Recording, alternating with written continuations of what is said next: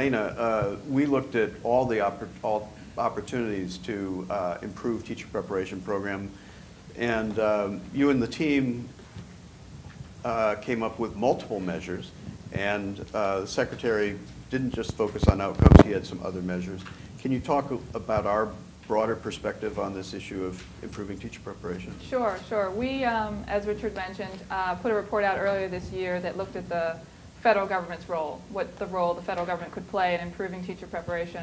And it was, I mean, really to connect the inputs and outcomes, that it wasn't an either or. I think everyone here agrees we need both. If you look back, Kate's point about we can't fix, you're not going to fix yourself or go fix yourself is not the approach. We know that and we've seen that. So we were trying to respond to that in part. The Higher Education Act in 1998 required states to hold their teacher preparation programs accountable. So we've said this before. You know, look at your teacher preparation programs. Which ones are working? Which ones aren't working? Specifically, which ones aren't working, right? Because they were being held accountable for identifying low-performing programs. And that didn't happen. So I think the Secretary mentioned twice, so I'll mention it again, that over half of states in that period, this is over a decade, never identified a single low-performing program. I don't think anybody here can imagine that that would be true. So the problem there is that there's not really accuracy or fidelity in that reporting framework. That's not working. So that was one thing that we just wanted to touch on, and to say that if that's not working, we should come up with something that does. So we proposed a new framework, which was really to encourage states to have more accuracy and honesty, really, about what do you know, to your point about being humble. What do you know? What are you trying to do? And how are you doing it? We wanted real information. The federal government can use that information to help other states, to improve those states, to boost what's working, and to help the schools and the institutions and states that are struggling. That was one point. From there is, of course, the question then, well, how do you grow the good ones? And what do you do about the ones that aren't so good? So once you've taken the time to try to figure that out and identify what are you going to do with that information, we proposed some competitive grants. I mean, much of this, by the way, we would certainly support. You see this in the Secretary's plan today.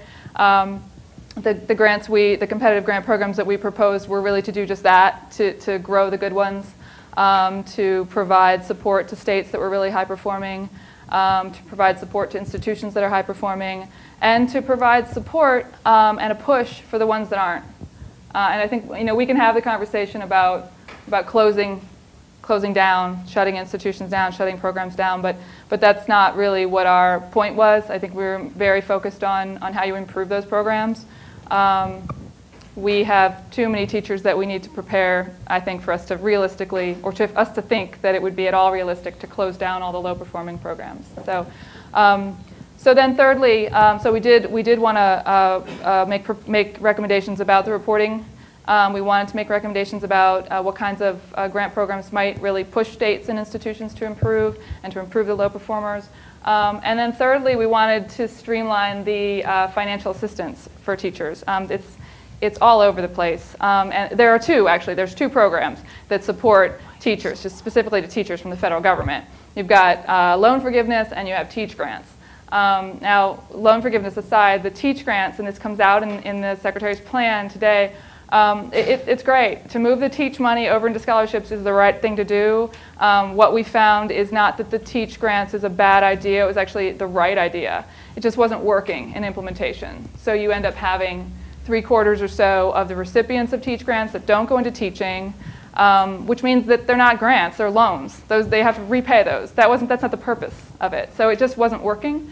To move that money into the last final year as a scholarship makes a lot of sense. It avoids the problem that the teach grants were having where you have early commitment. You're requiring someone to commit early, and then in the end they change their mind.